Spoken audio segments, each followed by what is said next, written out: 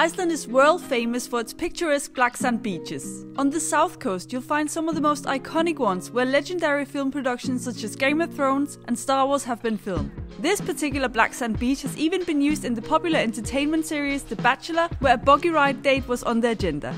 And yes, you can go on that same buggy ride yourself. In fact, if you're visiting the town of Vik, we highly recommend you add a black beach buggy ride to your itinerary. That's so much fun! Suit up and go for an action-packed buggy ride on this otherworldly black sand beach. You'll be equipped with overalls, a helmet, gloves and a ski mask to keep you nice and warm. Your guide will briefly review the safety instructions and the basics of the buggy, and you're ready to go. You'll be driving your buggy on the black sand beach over rough terrain and even through rivers, which is an epic experience. Not only will you feel the wind in your hair and the adrenaline pumping, but you'll be cruising through the stunning sceneries of this world-famous black sand area. Buggies are safe and easy to drive, but you do need a valid driver's license to be behind the wheel. As passengers, the buggy ride is a fun activity for children over the age of 6 as well.